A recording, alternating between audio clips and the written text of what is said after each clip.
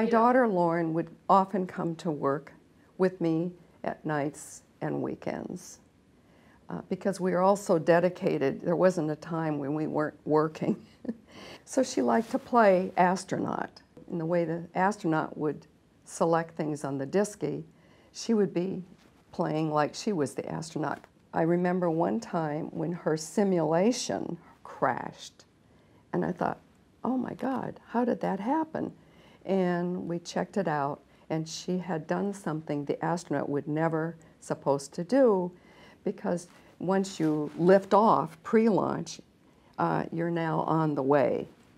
She selected PO1, which was the pre-launch program, during mid-course, during flight. Went back and looked at the listing, and sure enough, that would be possible.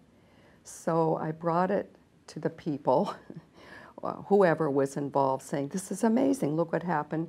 And I don't know which people at NASA or MIT said, well, it's never going to happen because the astronauts are so well trained.